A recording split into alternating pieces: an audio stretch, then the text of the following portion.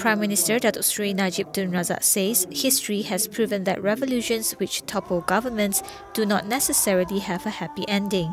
Sejak apa yang dunia sebut sebagai Arab Spring itu, iaitu kebangkitan dari bawah rakyat Mesir yang menukar dan menolak rejim lama, harga kos hidup, sara hidup telah melambung naik.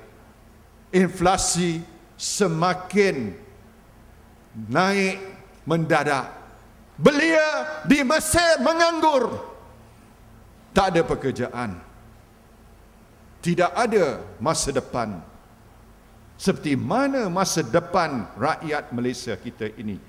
He adds the best changes are those which are planned in a systematic and meticulous way and based on the people's aspirations.